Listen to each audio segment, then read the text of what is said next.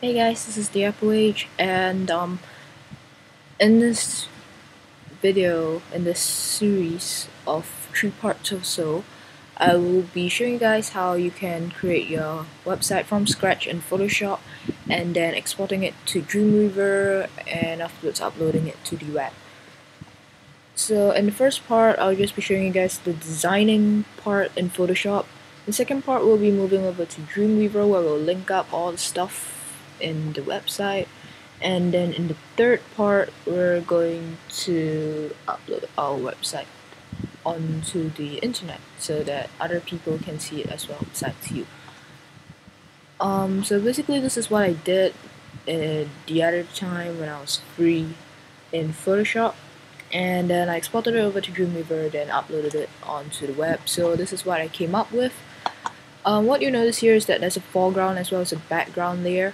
So one thing to note is that the background layer has to be a solid color. You can put a foreground layer if you want, and you can just put a gradient or anything. It really doesn't matter as long as the background layer is a solid color.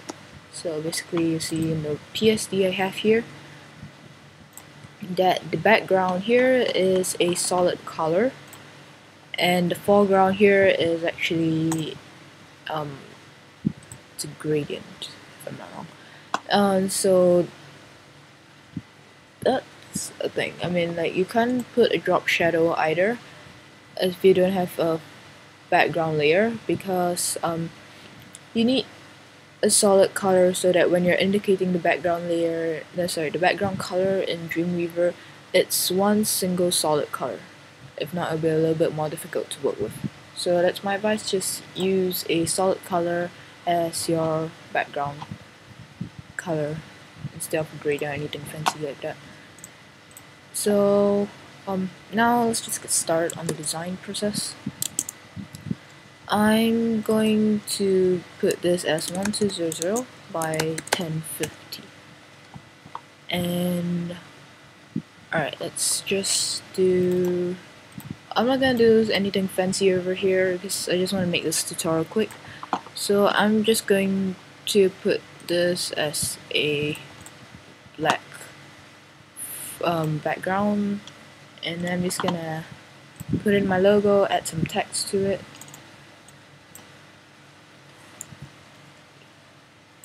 Scale it down.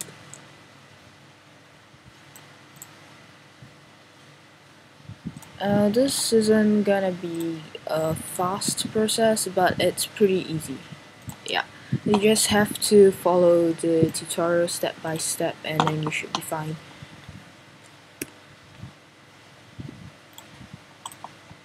So I'm just gonna create 3 pages in my website. It's gonna be home, about, and contact.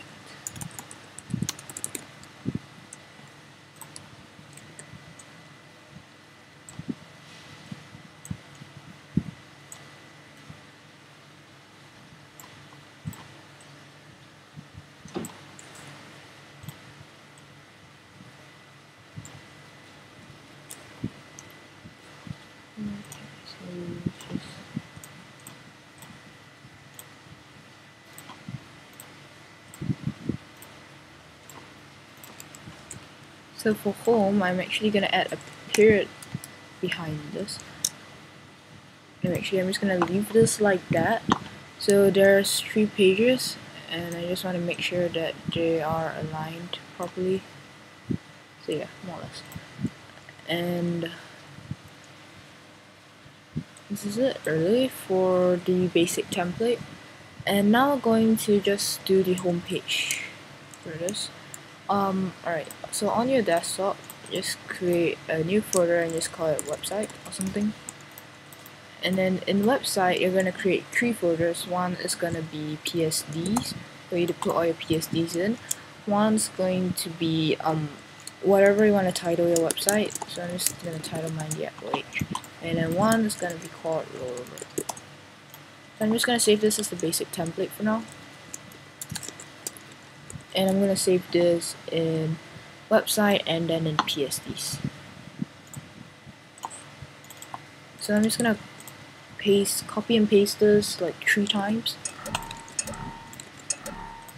And one's gonna be home page, one's gonna be the about page, and one's gonna be the contact page.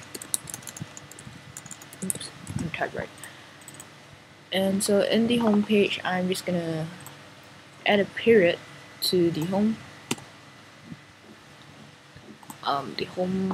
text here, and put this in bold. If you don't have this panel thing here, just go to window and check character, then this will come up.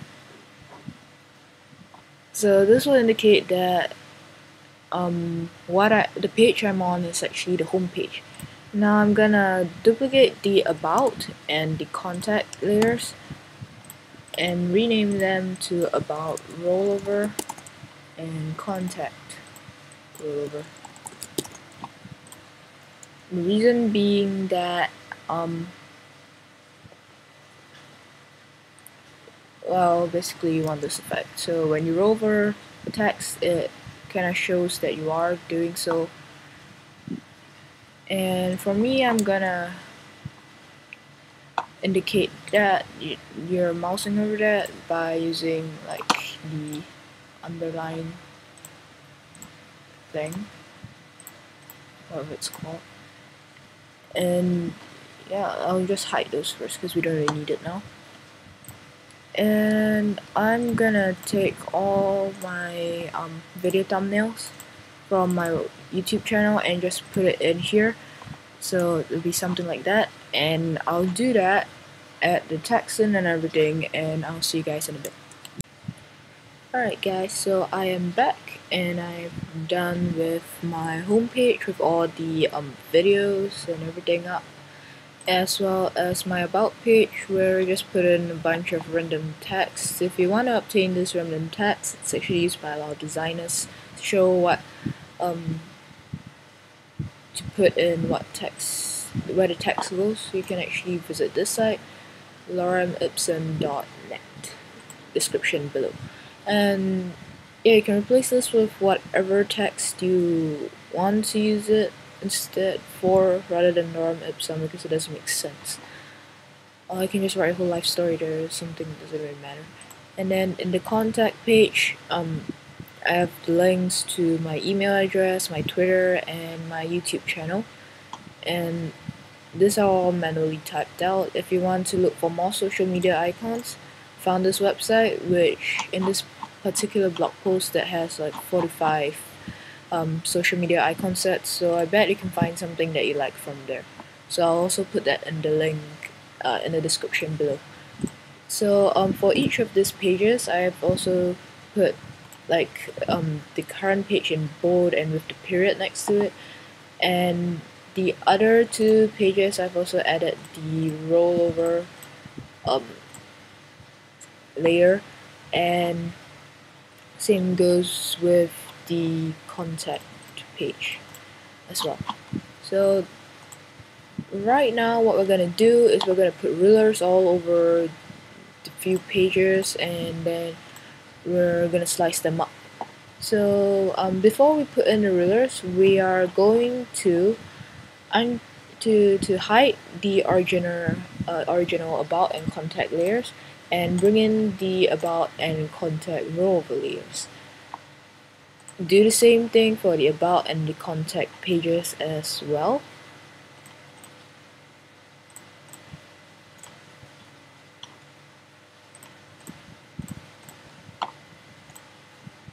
And now I'm just gonna bring in the rulers.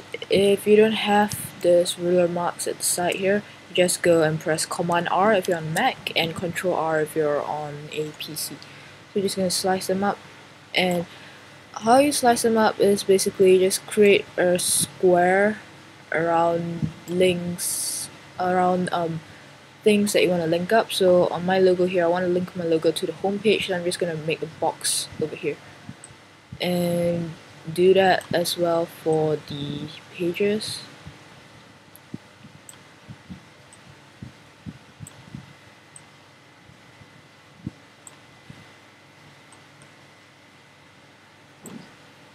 And the reason why I asked you guys to display the rollover layers instead of the original ones is because we're going to cut out the rollover layers instead of the original ones, so that it won't be scaled up or down, because we're just going to swap the images in Dreamweaver. So I'm just going to work on the rulers and I'll be back in a bit. Alright, so now when you put up all your rulers as such, you're going to take your crop tool, but right click on this and have your slice tool come up. So we're just gonna slice the individual parts, starting with the home page. So for example, I'm gonna slice out the TheAppleEdge logo so that I can link this to the home page later on, as well as the various buttons, the about page with the underline, contact page,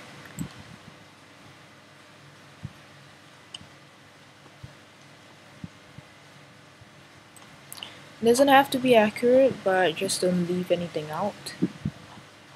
That's the main thing you want to look out for.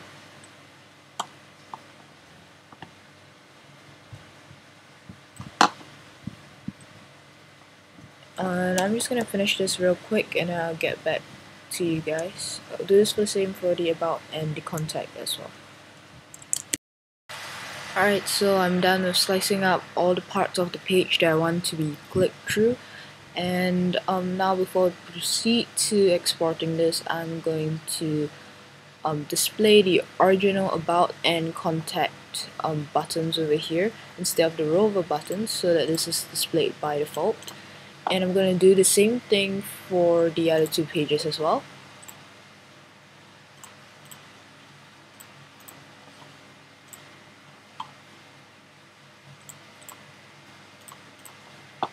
So now that is done, and all I'm going to do now is go over to File and Save for Web. Now the quality you want, the format you want will be in JPEG and quality at 100, and just leave the rest as it is. Click on Save, and now you're going to select HTML and images and name this for the homepage index.html, and leave the rest as the settings are here. So I just saved it. So now if you go into the folder that you're using to store all this images and index.html, in my case it's my TheAppleEdge folder. So I'm just gonna rename the images folder to images-index. Now you see why I have to do this in a minute. So do the same thing for the about page as well. I'll do the same basically for like every page. And this we can just leave as about.html. It doesn't really matter, only the home page one matters. You just save that. And now you see even the about the HTML page, it's also named images, so it would replace files if you didn't name this images-index. So we're going to rename this to images-about as well. And I'm going to repeat the same process with the contact page again.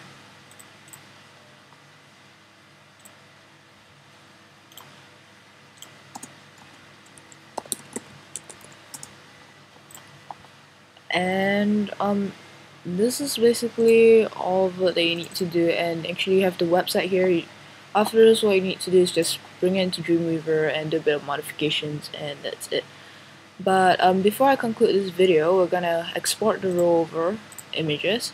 So what we're gonna do once again is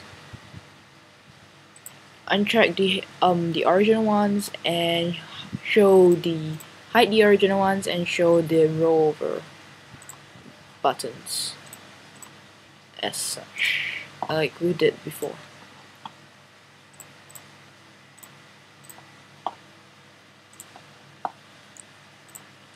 So oops, we go to File and Save for Web, repeat the same process, And this time we're going to save it under rollover, and we are going to just have an images folder and just save it. Now if you go over to rollover, you get this images folder. You're just gonna name this as home, and then in the about page repeat the same process. Save for web, save it images only as well, save it again, and this about, and same thing goes for the contact page.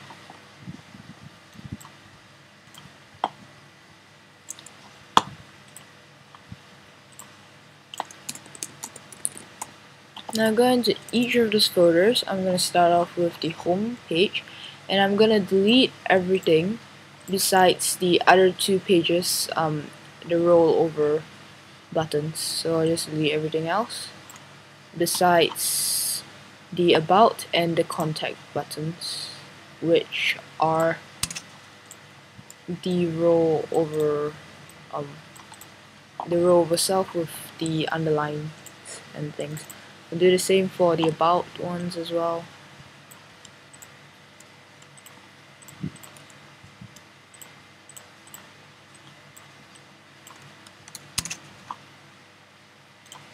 And the contact ones as well.